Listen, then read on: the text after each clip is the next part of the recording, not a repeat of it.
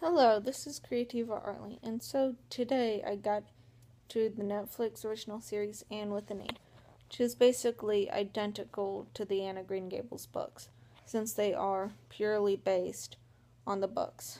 Everything lines up with the books, at least for the first book anyway.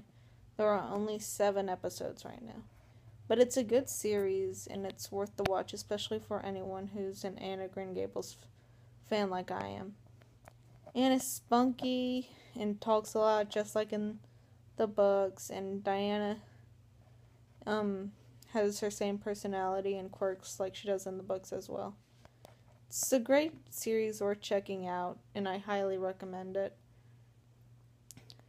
It's a series that's close to my heart now, I feel, because, well, I've been reading the series for a while. I'm on book 4 at this point.